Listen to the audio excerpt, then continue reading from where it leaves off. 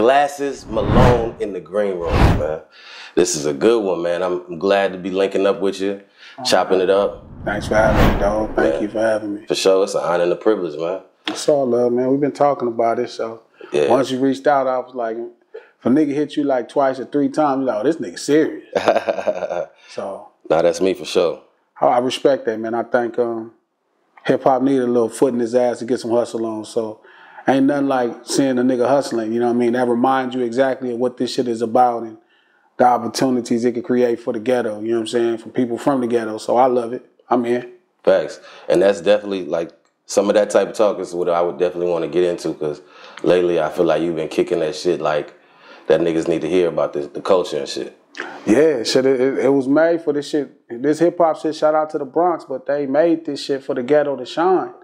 And I'm sure sometimes within it we don't like how some things look, you know what I mean? But I hope we don't grow up to a place to where we become the same people that was condemning the shit, you know what I mean, that we was listening to. So one of my greatest fears is that I always tell Charlemagne and different homies, like, I don't want us to become C. Dolores Tucker. You know what I'm saying? Like, seeing the Sexy Red and be talking shit. Like, so, you know, even if we don't understand it, hopefully we have a little bit more patience with everything. You know, handle it with some compassion a little bit. Yeah, people coming from the streets, let them tell their story. And it's up to us to, you know, they'll get some money, they'll get some, you know, they'll get some experience then. Facts.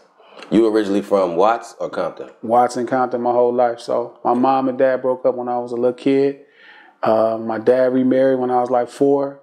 He moved to Watts. My mom stayed in Compton. So it's been back and forth the whole time. For sure.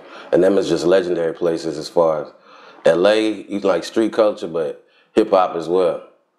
Yeah. Well, that's what all street urban culture is hip-hop. So, yeah, Compton, obviously, everybody know about them people. But Watts, Cam, you know, Tyrese, different people, Whispers, you know, before, like more soul and hella blackness, you know what I mean? If you look at Compton early on in the 50s, 60s, it was still white. You know what I'm saying? Kevin Costner from Compton. Oh, okay. Shit. So, yeah, Watts is just crazy. Hella soul. So Compton kind of brought in this dope new like era of street urban culture, you know what I mean, when it came to hip hop and Long Beach and different spots when you east of the 110 really contribute to this culture we call Los Angeles hip hop or gangster rap. Real shit. For you coming up, you know, in that area, Watts and Compton, they both close to each other. Yeah, they neighbors. Basically. But coming up in that area, what was like probably one of your most memorable experiences coming up? Like, you know, during them times? It's funny because where we at now, right? We in Carson. I remember being like 11 and the movie House Party, or 10. Because I think at that time, movie stayed in a movie theater for like a year or two. People don't remember that because they leave now in 8 weeks. But when I was younger, the movies would be in movie theaters for like months to years.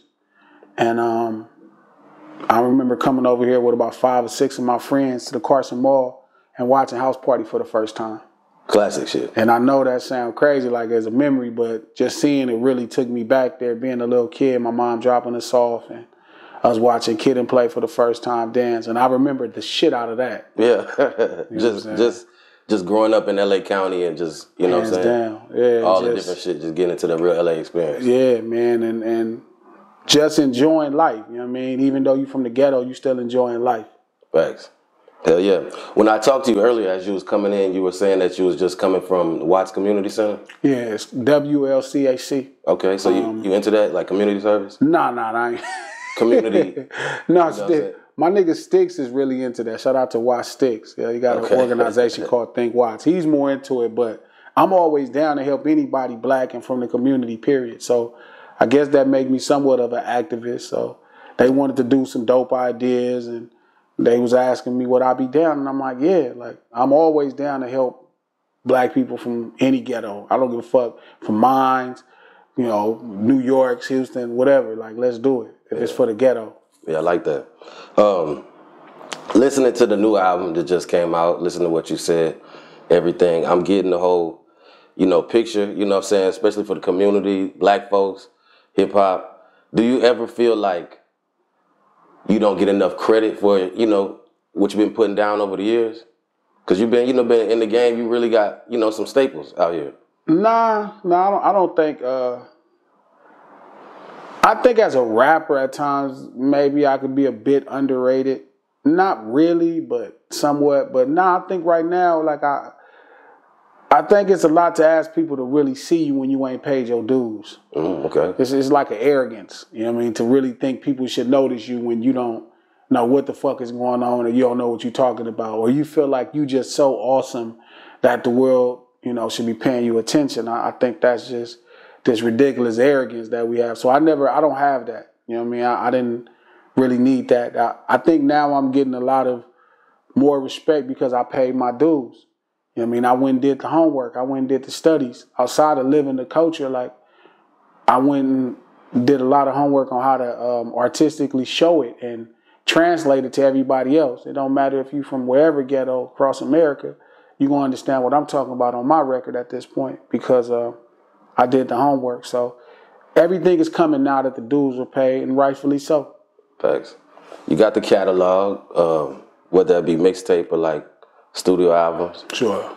First studio album probably came out, what, 2011? Yep, Beach Cruiser is my first studio album. But I don't want to disrespect White Lightning like it wasn't a studio album. Like my man Guido, we was in the studio making that motherfucker. It wasn't, you know, it's not 2012 where you can have an inbox and a laptop and you can get you some YouTube beats. It wasn't like that in 2005. You know what I'm saying? 2005, you had to pay for music and you needed a real studio. And my engineer at the time, Guido the Nose, DJ GLE, you know what I mean? Same person, but he produced that first album in his studio. It wasn't like no rinky-dink setup. Like I did the whole White Lightning on that tape.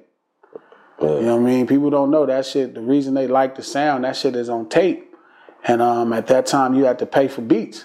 Like the song De Niro that Dr. Dre loves, like if you heard me tell a story about the song that Dr. Dre loved and the song he thought I should be doing, you know, what made him think I should be doing music for a living is that beat cost me $5,000. Yeah. St. Denson made that did Get High for Styles, the song Good Time. I get high, I get high, I get high. Same person did De Niro. 200 is a song produced by Rhythm D and Chill from Compton's Most Wanted. Rhythm D did Real Motherfucking G's for Eazy-E. That beat cost me $3,500. Yeah.